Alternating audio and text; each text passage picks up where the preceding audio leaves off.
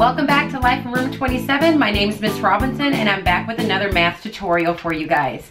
Today we're looking at lesson 4.4 and today we're going to be multiplying decimals using expanded form. And in this video I'm going to give you two strategies that you could use. One of them involves you drawing a diagram to multiply, and then the other one involves you using place value patterns to help you multiply and come up with a product with your decimal place in the appropriate place. So I'm going to be giving you a couple of examples in this lesson, and then I will come back and I'll give you some closing thoughts and some tips. So stay tuned, I'll be right back. Okay, in this lesson, we're going to be multiplying using expanded form, and I'm going to give you two strategies that you're going to be using and looking at. The first strategy, we're going to be using a model, and before you draw out the model and set it up, the first thing you want to do is you want to take your two factors, which in this case will be 46 and 9 8/10, and you want to break those down into their place value positions. So if I took 46 would be written as 40 plus 6. And 9 8/10 would be written as 9 plus 8/10. That's going to dictate to me how I set up the diagram that I'm going to create, and I'm going to show you what that looks like now. So just keep those two, or those four digits in mind, I should say. So your diagram is always going to be in the shape of a square, and you're going to want to set it up so that it's proportionally drawn. Let me draw that a little bit better. So I know I'm dealing with the whole number, which is 46. That's probably going to take up the bulk of my diagram. So that's why this square is a little bit bigger. And on this side, I'm going to write the 40 from 46 and the 6 from 46. Up here, I'm going to write the 9 from 9 8/10. And over here, I'm going to write the 8/10. Now, before I start filling in this diagram, I want to talk to you guys about this decimal here, the 8/10. And you know what, and actually I'll show you what to do once we get to it, because we're going to be moving this decimal out of the way just to make the multiplication easier for you. So once you have your diagram set up correctly, the best way to think about it is almost as if you would use this like a multiplication chart. So the product of these two factors would go in that box, the product of these two factors would go in that box, then you would take the product of these two factors, put it there, and then the product of these two factors and put it in there. So I'm just going to start out by multiplying. 9 times 40 should be a mental math problem, because you should recognize that you can just do 4 times 9, which is 36, and add your 0, and that gives you 360. Then you're going to do 9 times 6. That's a basic fact. That's 54. Put it in that box. Now let's talk about this decimal. So here you have 0 and 8/10. Now, I've struggled with how I want to explain this to you, but really the easiest thing for kids to understand and to be successful with is that when you're multiplying a decimal by a whole number, you want to create it so that you can actually view this as a whole number and then do the multiplication and place your decimal point later. So what you're going to do is you're going to move this decimal point out of the way enough times so that it would appear as though the decimal is a whole number. So I would need to move this out of the way one time to get it to look like I would write it as 8.0, if that makes sense. So I'm going to move it one time, and because I've moved it one time, I'm going to tell myself, now I can view this as just the number 8. But I won't forget that it technically is 8/10, because I need to make sure that when I write my product in there, it is represented as a decimal. So I'm going to pretend like this is 8, and I'm going to multiply 40 times 8, which is a mental math problem. I'm going to do 4 times 8, which is 32.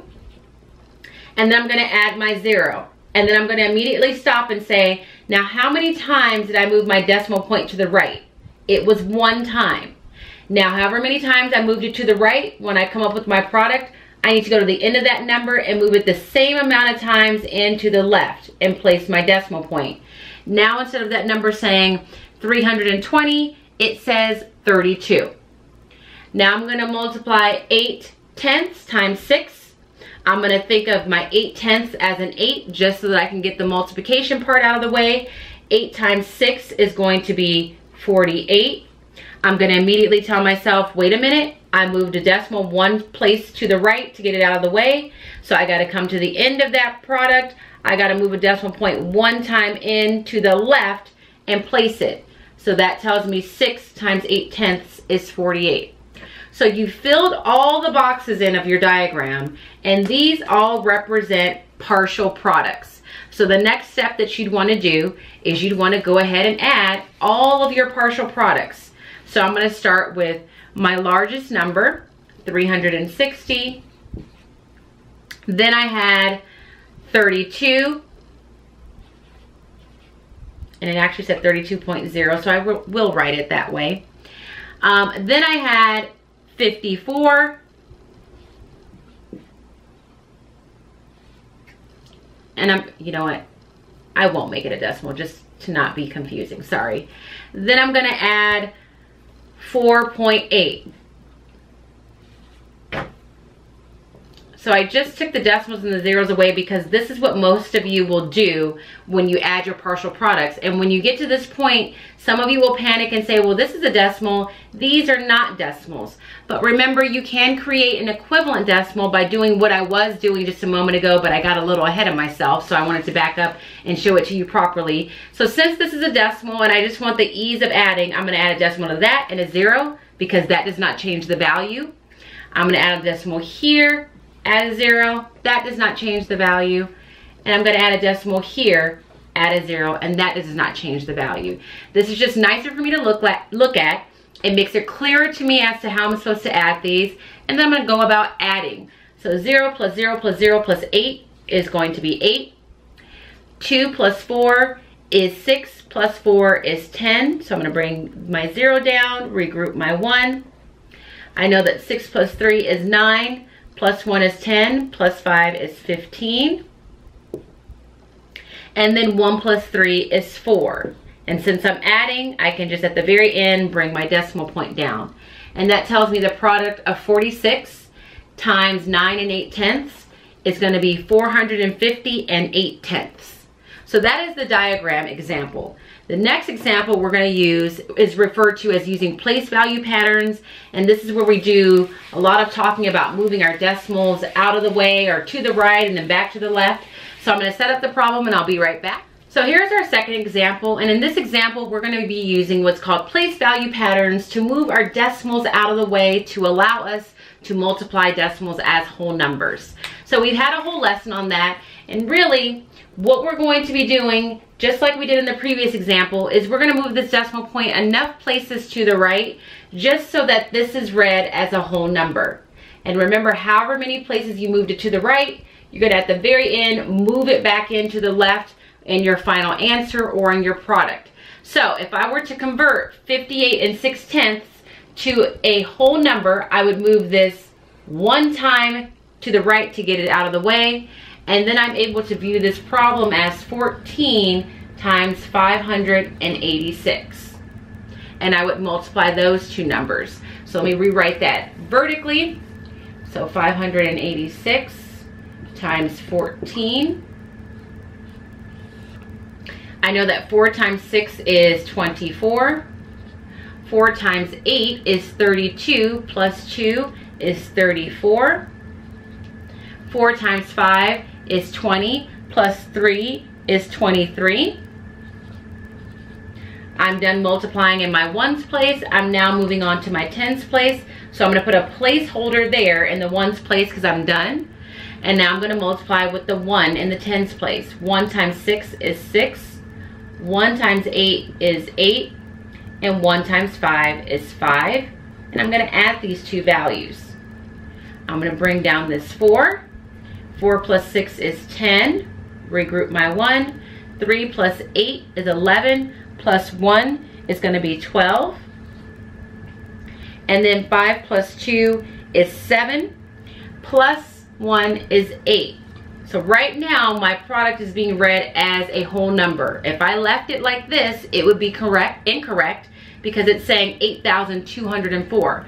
I have to go back up here and remember, I moved that decimal point one spot to the right to move it out of the way. So I got to get it back, move it one spot into the left, and put my decimal point there. And now my answer is correct. My actual answer would be 820 and 4/10.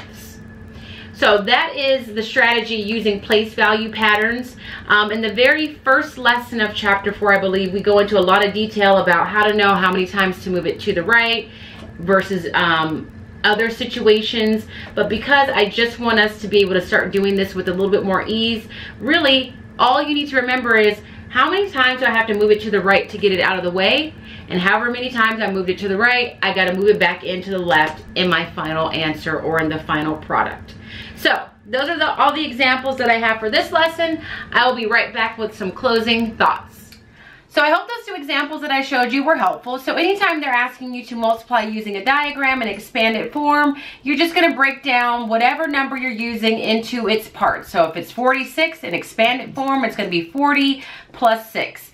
If they ask you to use place value patterns, you're not drawing a diagram, you're just thinking of your place value patterns to help you place the decimal point. I believe the first part of your homework is going to require you to use or to draw a diagram, and then the rest of it just tells you to find the product. And if to find the product you want to continue to use the diagram, that's perfectly fine. But if you want to switch over to using your place value patterns, or even one of the strategies that we learned in the previous lesson, that's fine as well. So I hope this video was helpful to you. As always, please give it a thumbs up if it was, and you'd like to, for me to you would like for me to continue to create these videos, and I will do just that. So have a great day. I will talk to you guys in the next one.